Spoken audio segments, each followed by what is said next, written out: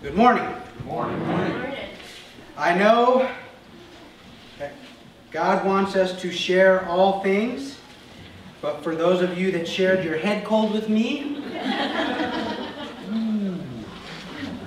I'm praying God's blessings on you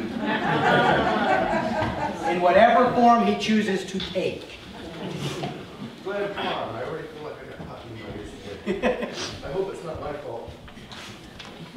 No, after last week with all the sniffling and coughing, I'm sure that it was a group effort. We are going to continue with our Testify series today.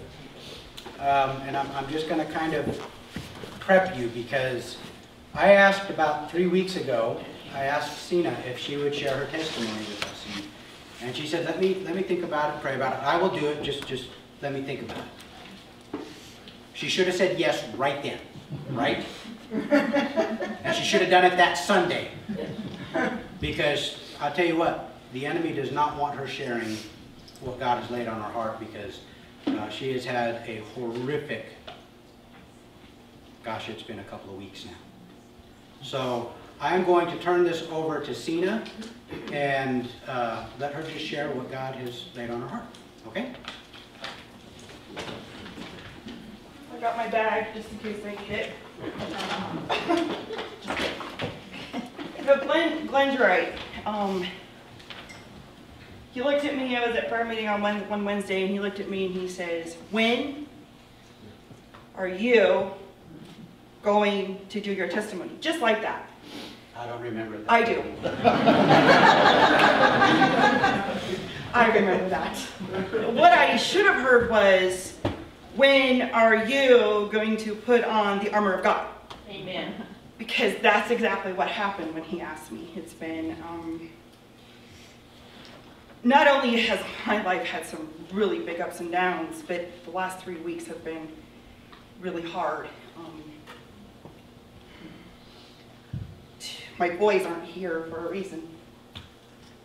And I'm hoping that after I get all this out, this might be my way of healing, having God help me heal through this because I still have problems with it. I think after I get this over with, my rainbow will come out somehow. I brought props because I'm a very visual person. So this is my heart. And when everybody's born, it's whole. You don't know the difference between right and wrong. You don't know anything other than your own life, you know, your own family, your own interpretation of what a whole heart is. So I grew up in a household with 2 loving parents and 3 brothers, and typical go to church on Sunday and consistency and structure and the whole 9 yards. But when I turned into becoming a teenager, rebellion was kind of in the air. I think every teenager goes through that. Anyway, I decided that, yeah, I knew God. At least I thought I did. I believe there was one, let's put it that way, but I didn't believe in him. I didn't believe that, you know, he was, I thought he was in everyone else's God, not mine. And I figured, you know what, I can do this on my own. I can figure this out. This is my life. I can do what I want. And in high school, 19, high school, senior in high school, I got pregnant with a set of twins. And I was in an abusive relationship at the time. And you start to believe the lies, and you start to believe that. Satan starts to use you as a toy, and you start to believe everything he says. You're worthless, you're useless, you're not anything. You deserve this. This is just the way life is. You don't deserve love, and you rebelled, and this is what you deserve. And these are the things, and you start to believe it every day. You get told these things every day. And so with that, you know, being in that and believing all of that, my heart starts to break, you know, just a little bit. It's just a little bit. And so then I'm like, okay, well that wasn't so bad. I guess I'll figure it out. So I moved to Montana after being in a really abusive relationship. I'm as big as round as I was wide and tall. And so I'm going to school. I decided to go to college, and I'm studying school, and I thought, well, at least I'll get my mind off of it. You know, it's really hard to waddle through the halls in college, but anyway, better than trying to sit in a desk in high school. And so I decided, you know, like, oh, I'm going to do what I can, and I'm pretty big. And so my pregnancy is okay, but then I end up going into labor 7 weeks before I should have. And I had a boy and a girl in November, and I had to leave them in the hospital after they were born because they didn't know how to suck. They didn't know how to do anything, but they were healthy. They were, you know, good size, 4 pounds for twins. And but leaving them in the hospital, I mean, I felt like a mother with no kids.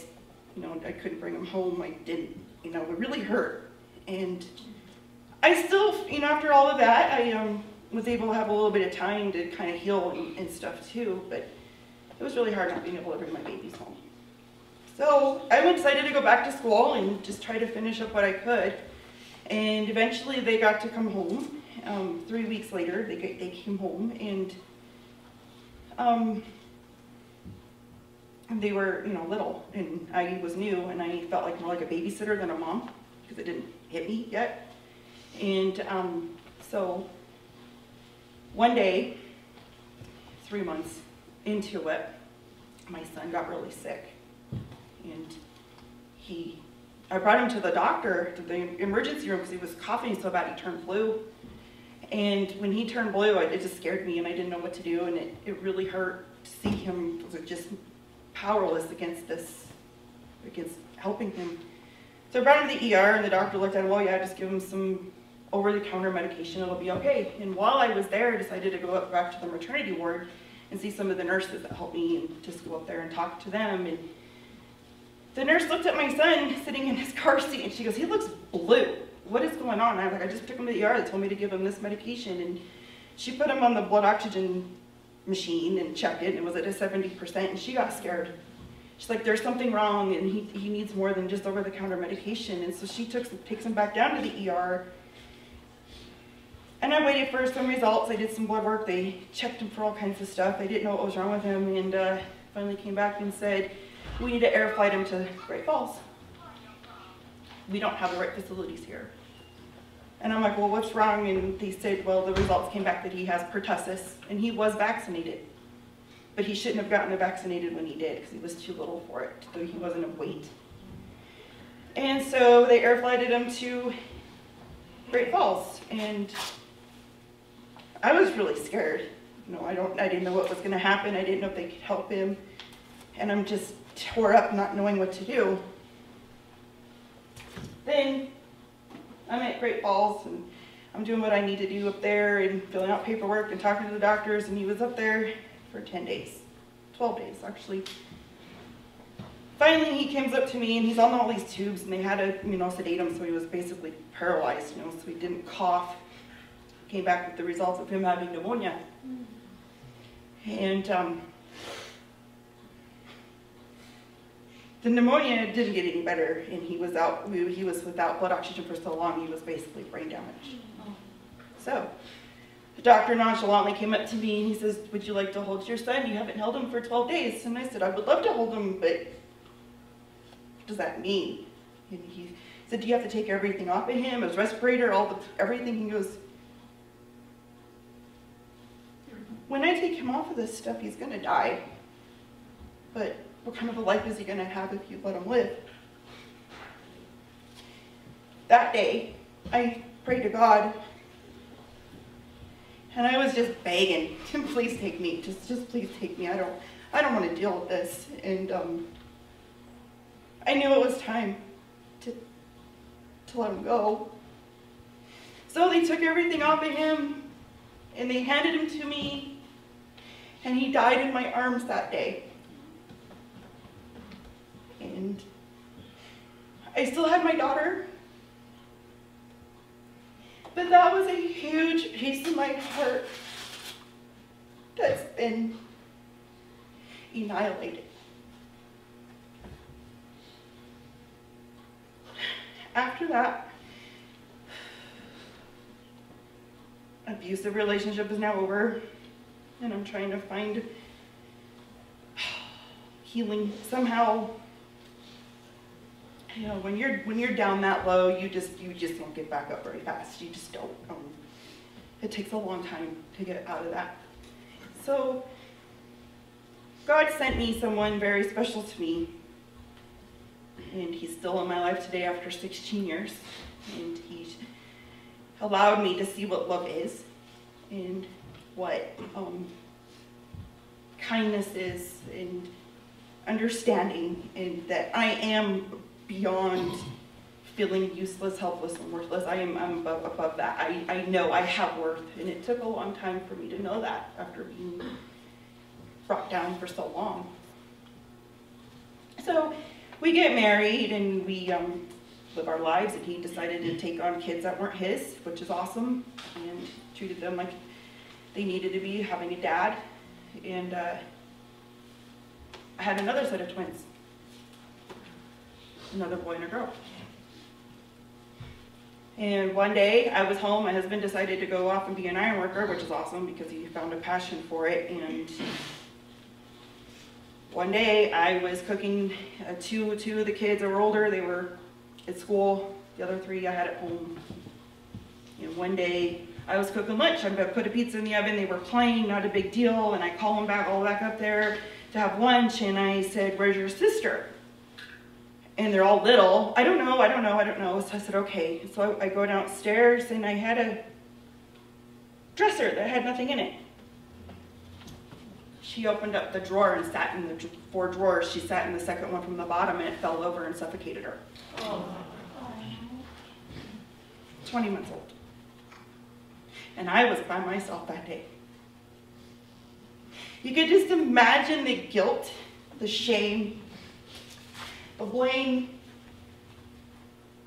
You can just imagine literally on your hands and knees picking up the carpet off your floor because you don't know what else to do. And you cry out, "What am I doing? What is going on? Why am I going through this again?"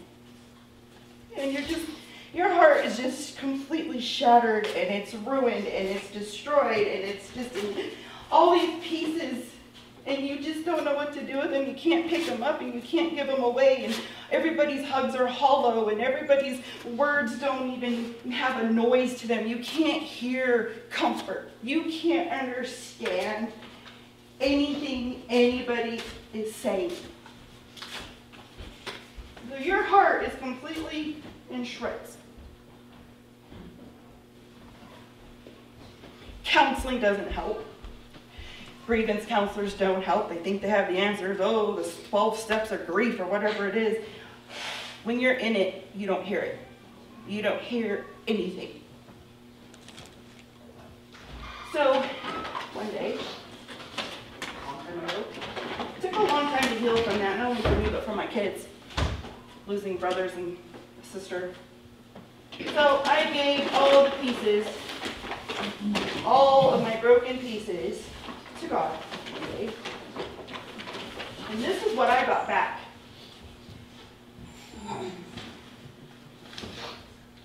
This heart is what my heart looks like. It is multicolored now, very different than how I had it when I was born. But he stitched it back together. And I didn't realize that when he stitched it back together, this is kind of what I saw with it, was this. I saw my heart being like this, just completely shattered all the way around, in and out. And it, after coming here, and finding people, I feel so much love here that I've never felt before from a church.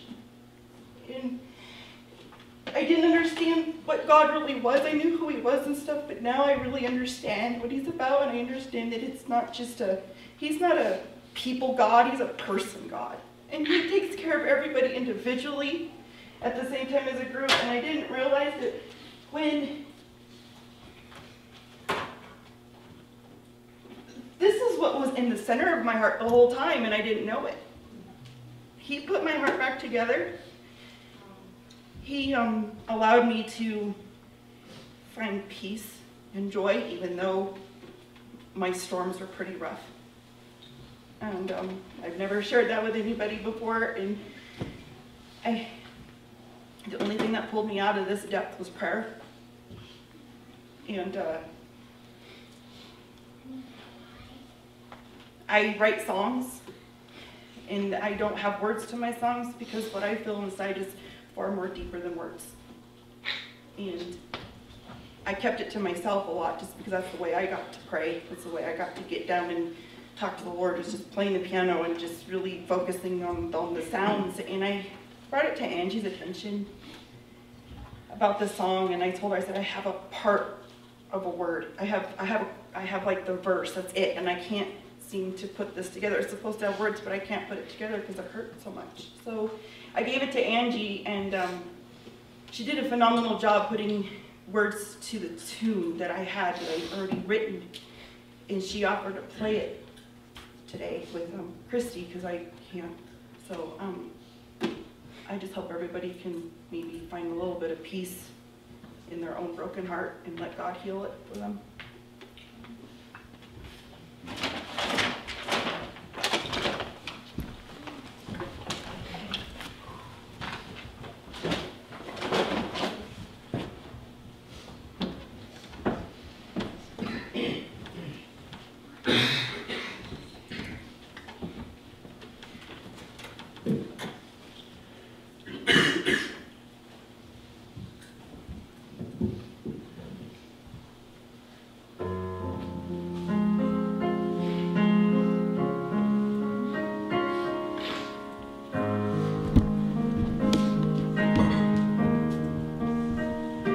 The pains of life, feelings of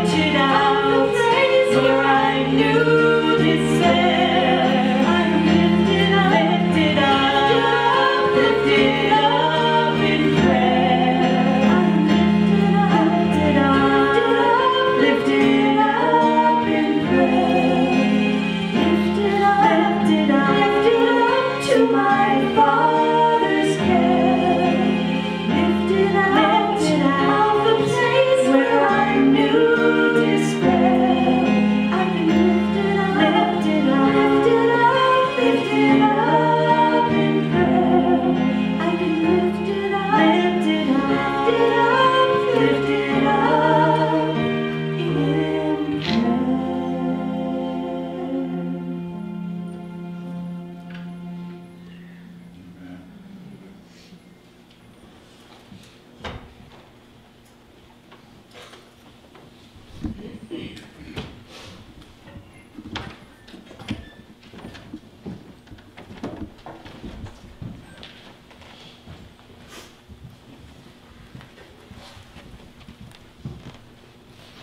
Thank you.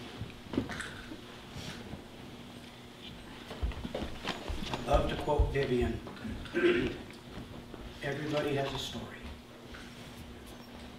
Everybody has a story. And that's the first I've got to hear Cinna's story. I've heard little pieces of it, but that's the first that I've actually got to hear. And, you know, I've had a week.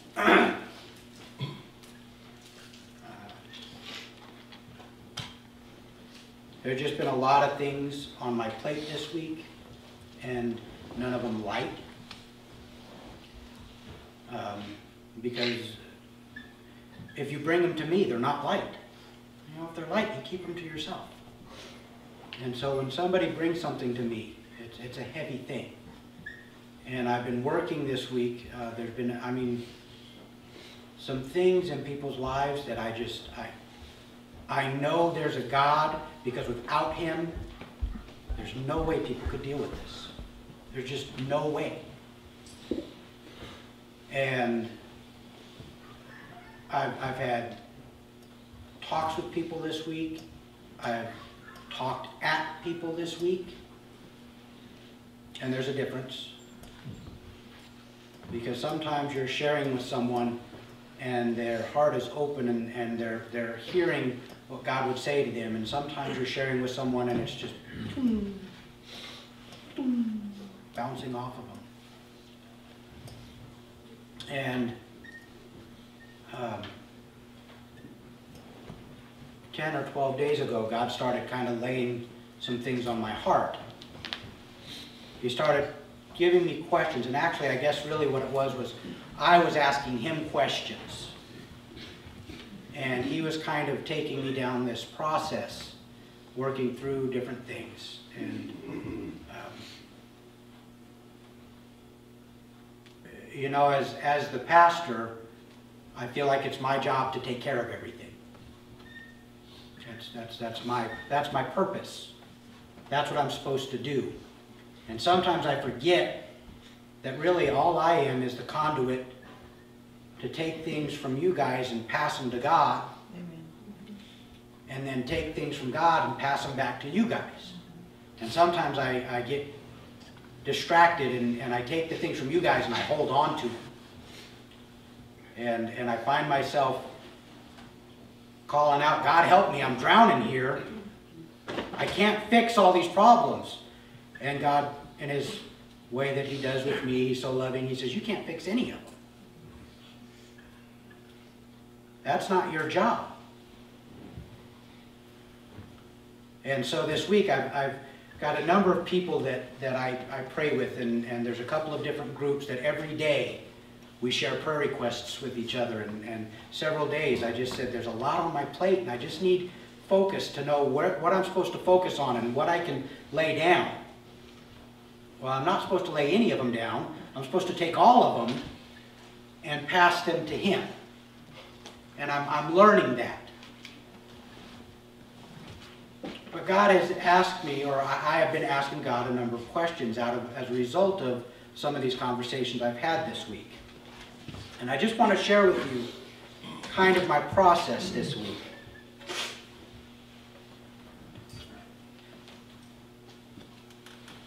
These are the questions that I have been asking. And I want you to ask them of yourself. Okay?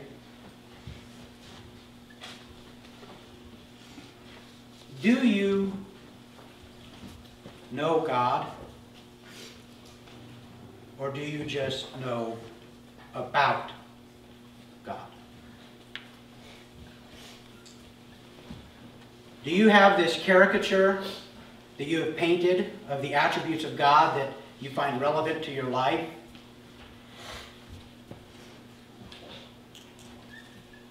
Or do you have intimate relationship with him? Are you known by God? Does he know you?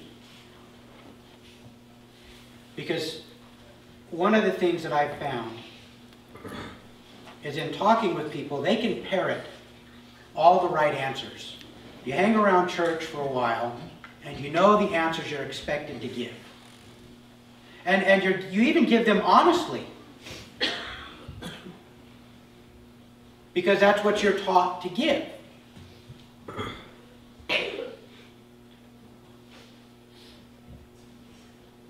But are they the truth? Not just the truth as you know it, or the truth as you've accepted it. Because, see, truth is much more than just us.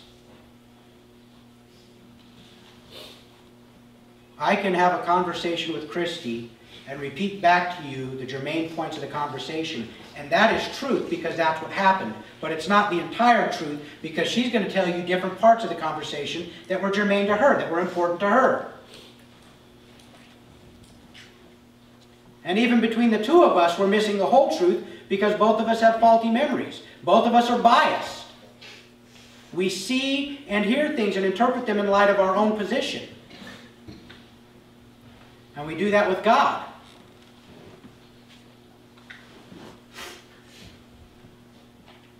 In a conversation I was having earlier this week, a verse came up, and this is one of the verses that haunts me. Matthew chapter 7, you don't have to turn there, but you can write it down and look it up later. Verses 13 and 14, Jesus is speaking. This is the Sermon on the Mount. He says, "Enter by the narrow gate. For the gate is wide and the way is easy that leads to destruction. And those who enter by it are many. For the gate is narrow and the way is hard that leads to life. And those who find it are few." Now, if you've been in church any length of time, you've heard this before. Broad is the way that leads to destruction, narrow is the gate, and okay, yeah, I got it. But there's two words that really jumped out at me when I read that this week. And it's not the two words that you would think. It's not wide, it's not broad, it's not narrow, it's not gate. The first one is this: the way is easy that leads to destruction. It's easy. You don't have to do anything. Put it in neutral. It's easy. And by marked contrast, the way is hard that leads to life. I have had 10 months that have been probably the hardest that I've ever had to deal with in my life. I have had one particular area of ministry that God has opened my eyes, and I have wept before God. I have pleaded with God. I have begged God to deliver me, to take it away from me. If you're not going to take it away from me, then change me so that I can deal with it. But God, I can't do it the way that I am. It's too hard. And I'm going to share with you what that is. And some of you are going to nod your heads and you're going to agree, and some of you are going to look at me like I've got two heads.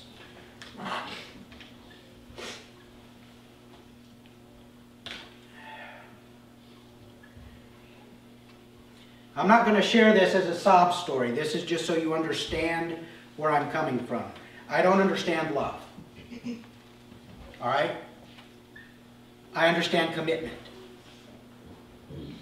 And those two are not the same thing. I don't get it.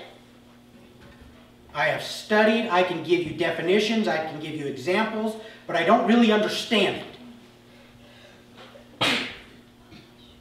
I grew up with 4 siblings. I grew up in a very noisy, boisterous house.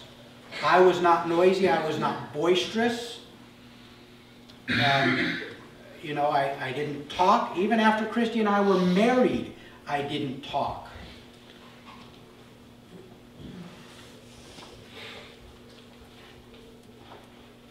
But one thing I wanted in my life, one thing, as far back as I can remember, one thing I wanted one person that was mine.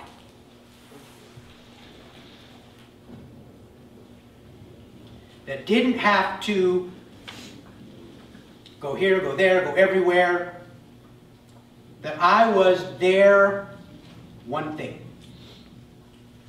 And I could pour all of that I was into that one person, and they would pour all that they were into me. And God gave me that with Christy. And sometimes we take the gifts of God and we twist them. And we make them something that they're not supposed to be, and were not intended to be. And somewhere from the time we married to even now, I don't know how, I wasn't conscious, but I restructured my life. And I took God off of the throne of my heart and said, you have to stand here. Because my wife is going to be there.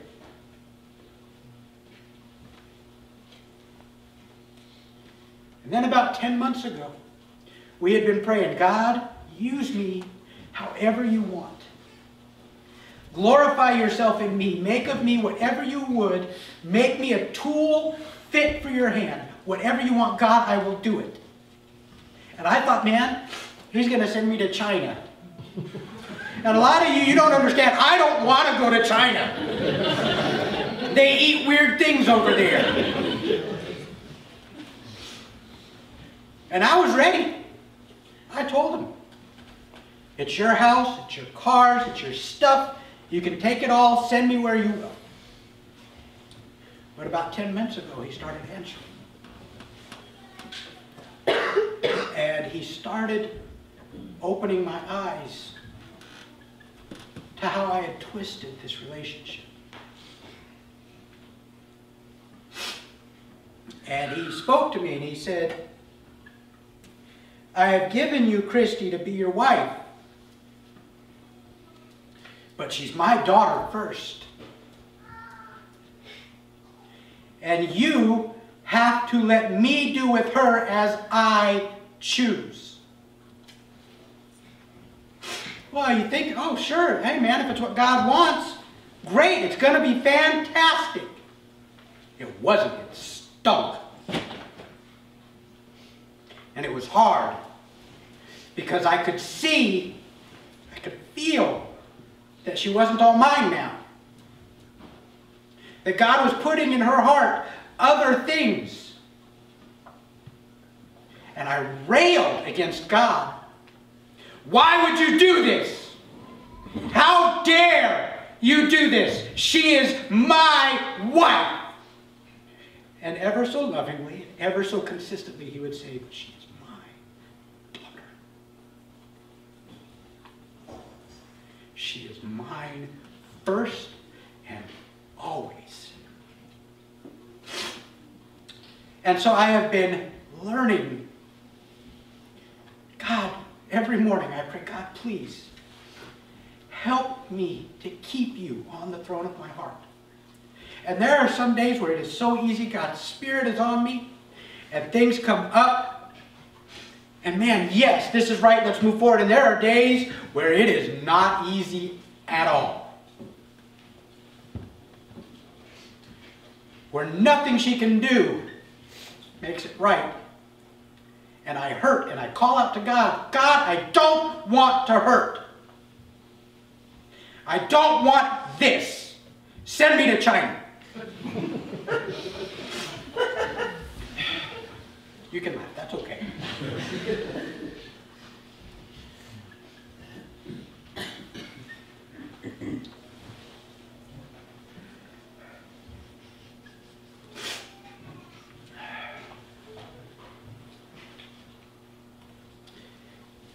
And there's a passage of Scripture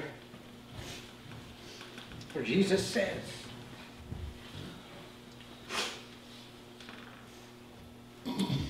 anyone who loves father or mother, son or daughter, husband or wife,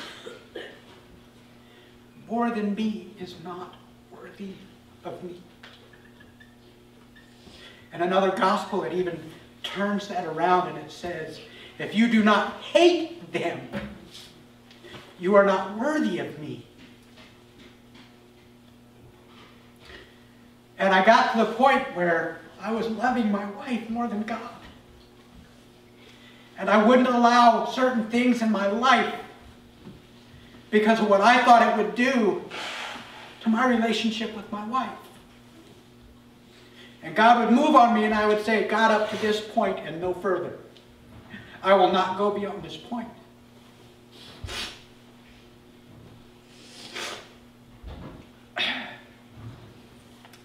Well, a couple verses down from the verse I just read, Matthew chapter 7, verse 21, Jesus says, not everyone who says to me, Lord, Lord, will enter the kingdom of heaven, but the one who does the will of my Father who is in heaven. On that day, many will say to me, Lord, Lord, did we not prophesy in your name, and cast out demons in your name, and do mighty works in your name? And then I will declare to them, I never knew you. Depart from me, you workers of lawlessness.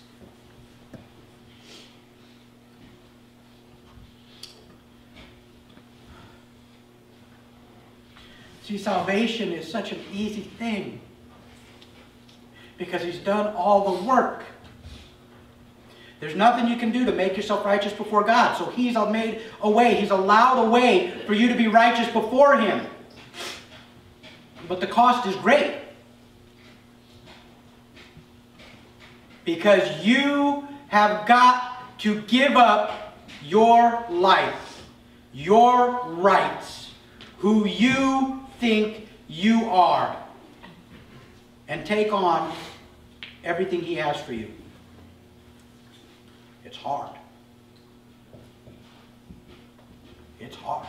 The way is hard, the gate is narrow, and few are those who find it.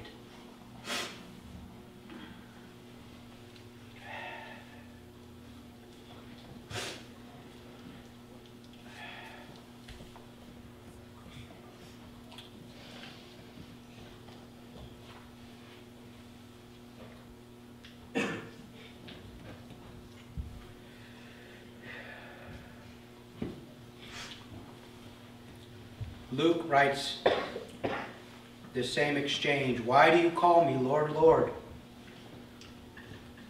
and do not do what I tell you? Everyone who comes to me and hears my words and does them, I will show you what he is like. He is like a man building a house who dug deep and laid the foundation on the rock. And when a flood arose, the stream broke against the house and could not shake it, because it had been well built. But the one who hears and does not do them, is like a man who builds a house on the ground without a foundation. When the stream broke against it, immediately it fell, and the ruin of the house was great.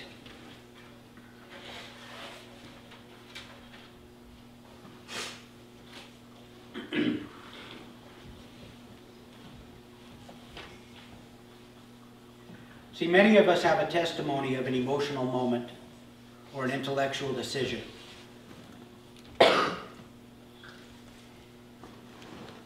And we can tell people all about God. Many of us, there are people that I know that can quote this backwards and forwards. They know more about it than I will probably ever know.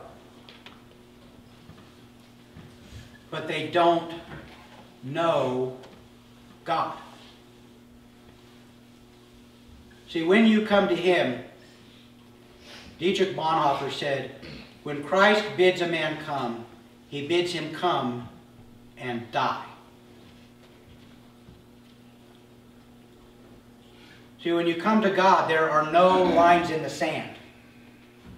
You can't present yourself before God and say, I will give you this much, but this I keep for myself. This is mine.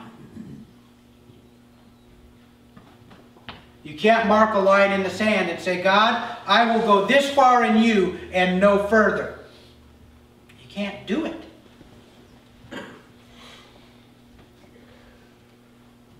Because you have to give everything. You have to give your life. I mean, if you're going to die, you don't get to hold back part of your life. You're either alive or you're dead. What rights does a dead man have? Man, when you're dead, they can do with you whatever you want, whatever they want. You hope that your wishes are carried out when you're dead, but really it's not up to you. That choice is gone.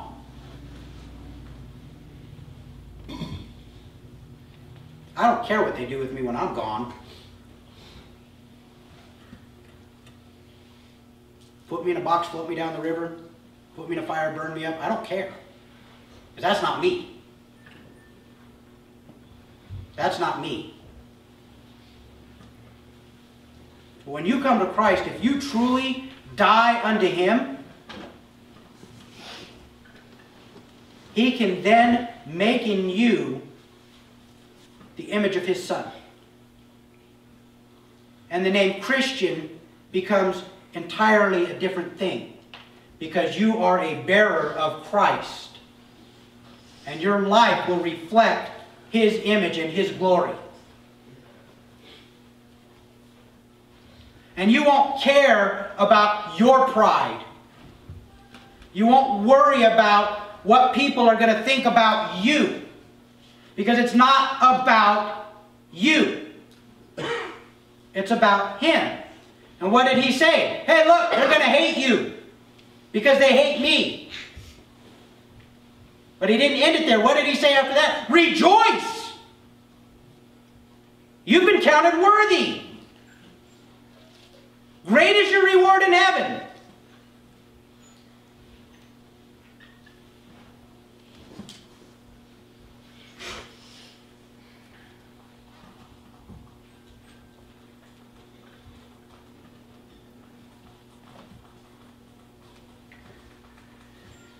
You've heard the saying,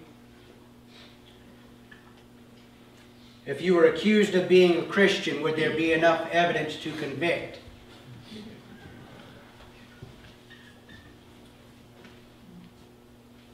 See, Christ has told us some things that bear witness to Him living inside of us. Okay? You can go out and tell people all kinds of things. And we do. People lie all the time. Man, that fish that I got was this big! But the one that I actually reeled in was this one.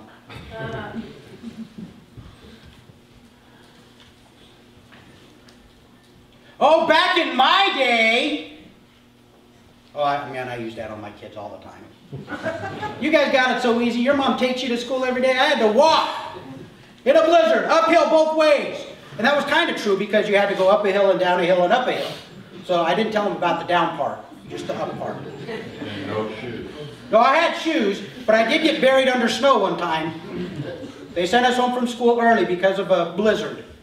And the snowplow buried me. Literally, buried me. Oh, those were the days.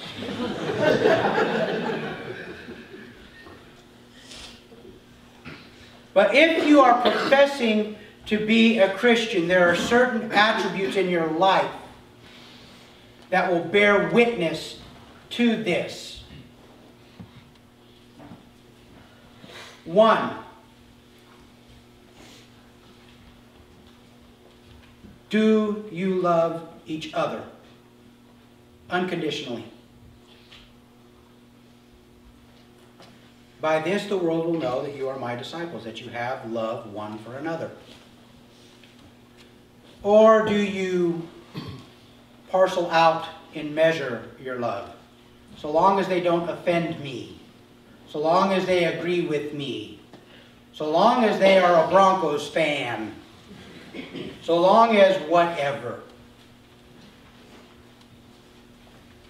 Whatever. Do you give it in measure, or do you give it unrestrained? Pouring out fully as God has poured out to you.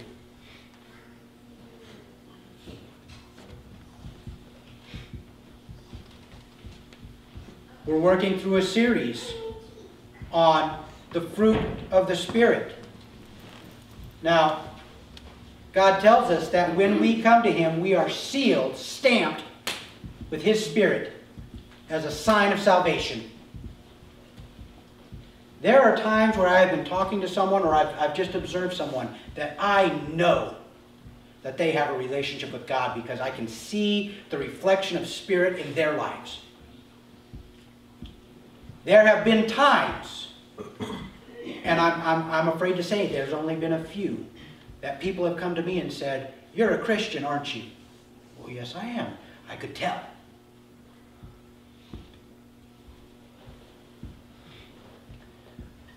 I believe it was St. Augustine that said, "Preach always. If necessary, use words." I disagree with that. I think our words should always be preaching. Because, man, what else do we have to talk about that's of any value? What do we have that's of any value that we can share with other people? Okay, we can talk about the weather, but who's the one that gave you the weather? Man, you can talk about fishing, but who made the fish?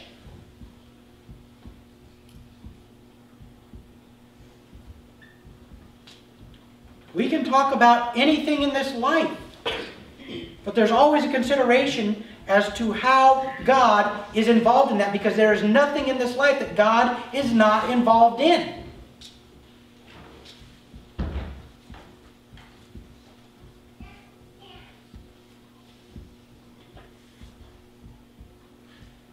I want to challenge you today, right now. Take a moment. I want you to reflect on your life and see where you have drawn lines in the sand and said, "God, I will go this far and no further.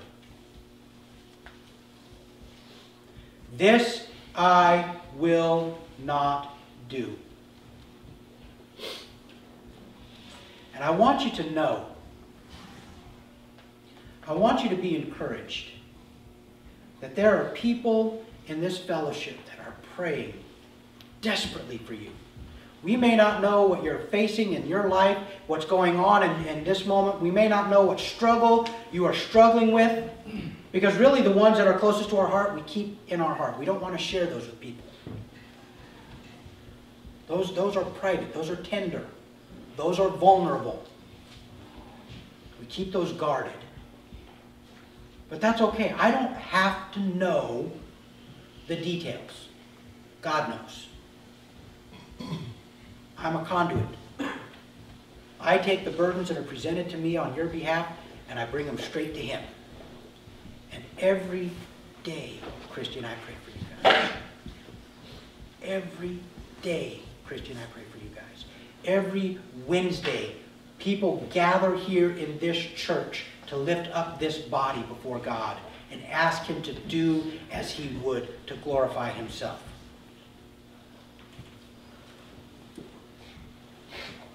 Look, our enemy is shrewd and crafty and always at work. And some of you, he's coming at you like a roaring lion. And he's intimidating, and he's scary, and he's got you on your heels. But we serve the Lion of the tribe of Judah. Amen.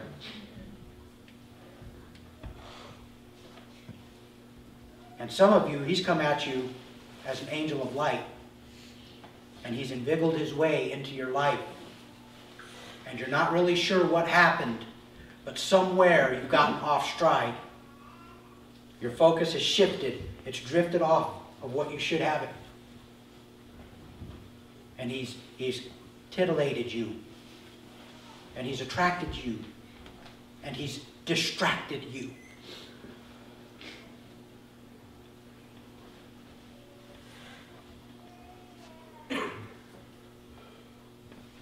But Jesus said, I am the way, the truth, and the light.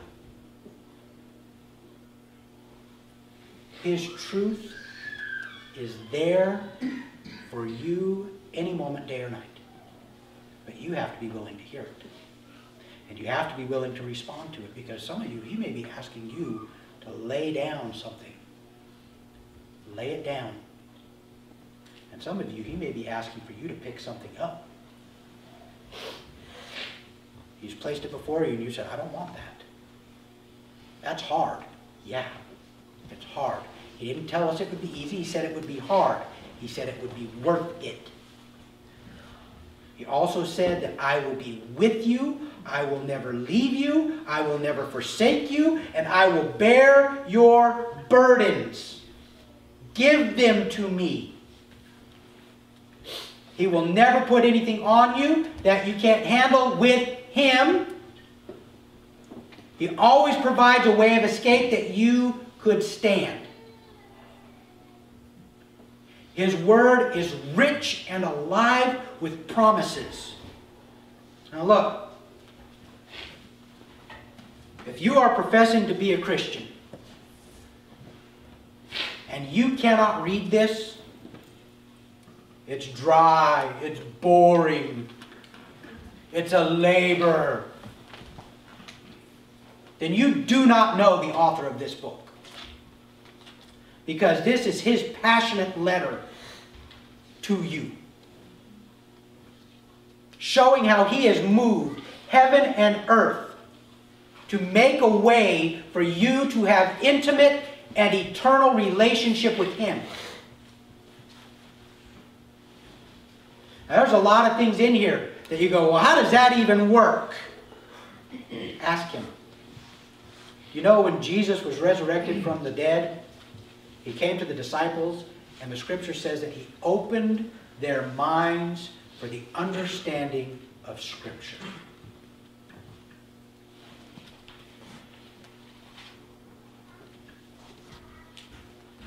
The more you know God, the more you'll find passion for this. The more passion you have for this, the more you will know God.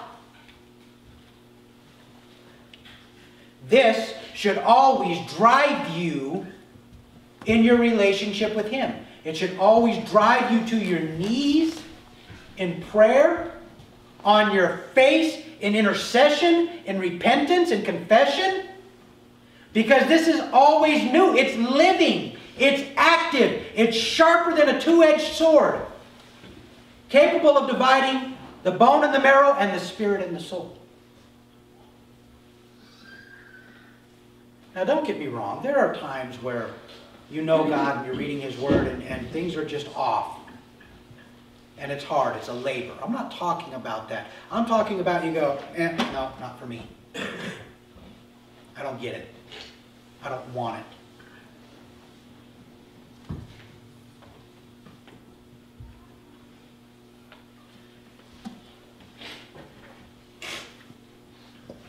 I challenge you today.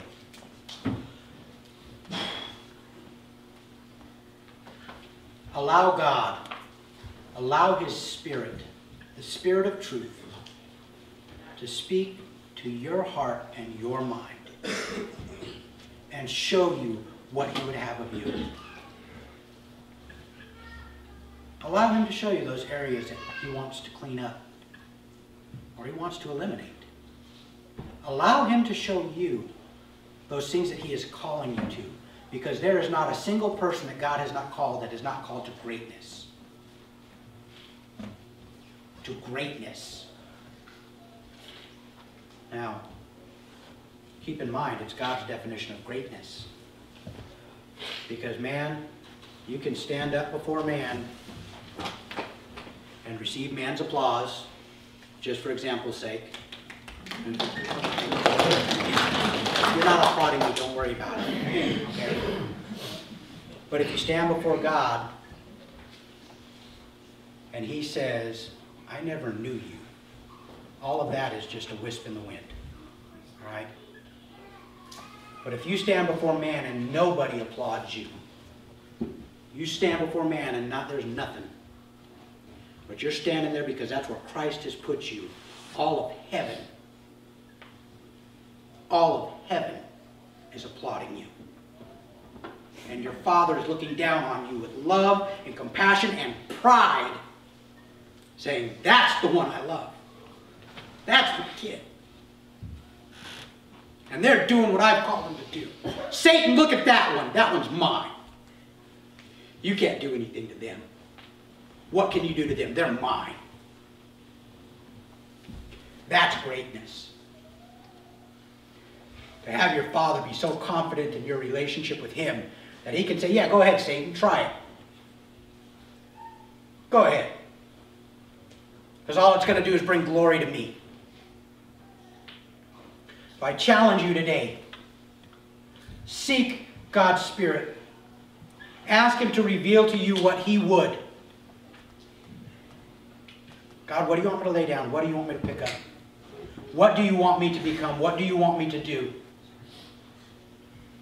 God, help me to press into you, to push, to not be content, to wipe out that line in the sand and to cross it, to embrace everything you have for me, to endure hardship, that, Father, my life might reflect your glory.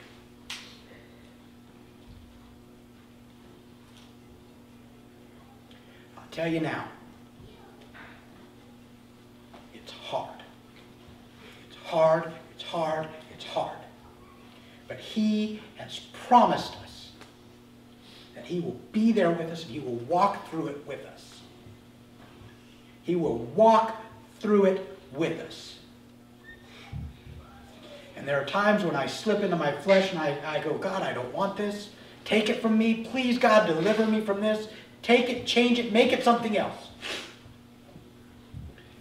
But then when his Spirit is on me and I'm walking according to his Spirit and I'm denying my flesh, it always, always, always works. Always. Never once in 10 months of struggling with this have Christy and I been walking according to his Spirit that it didn't work. Well, Pastor Glenn, why in the world would you bother walking in your flesh? I'm stupid. Because it's the pattern of my life. When presented with a choice, I go with what I know, and what I know is walking in my flesh. And I get that choice and I say, okay, I can do this according to God's Spirit, knowing that it will turn out for my good, or I can do it according to my flesh, knowing it's going to turn out miserable. I know my flesh, let's go that way. And after it's miserable for a while, he brings me right back. Which way are you going to go? It is worth it. It is worth it. Father, I just lift you up this morning. I honor you today, Father, because you are good. We understand good only by understanding you and the goodness that you have toward us. I ask, Lord God, that your Spirit would be upon us. Father, open our eyes to see what you would have us see. Make us blind to everything that would distract. Open our eyes to see what you would have us see. Father, those things that you would ask us to lay down, give us strength, Father, to lay them down. Father, those things that you would have us take up, give us courage, Father, to take them up.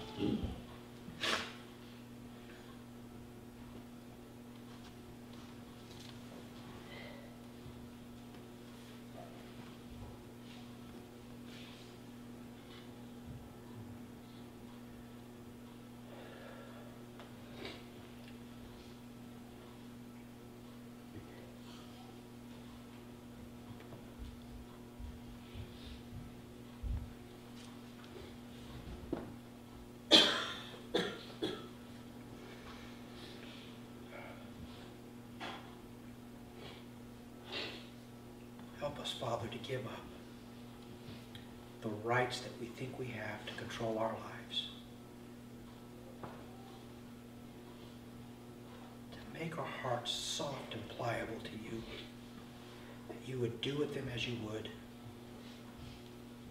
To relinquish our lives to your complete control. To take us where and make of us what you would.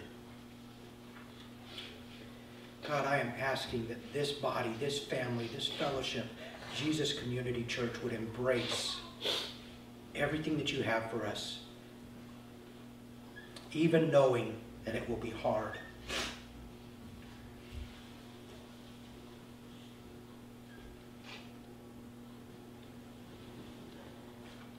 And give us peace. Grant to us, Father, your peace that would guard our hearts and our minds in Christ Jesus. That even in the midst of the storm, we would find rest because we know that your plans, your heart toward us is good.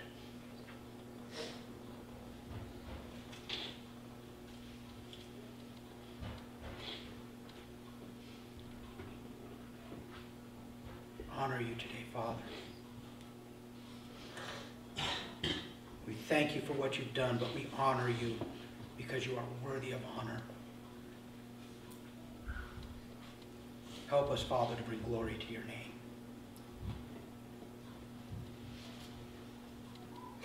I ask this in the name of your Son, Jesus.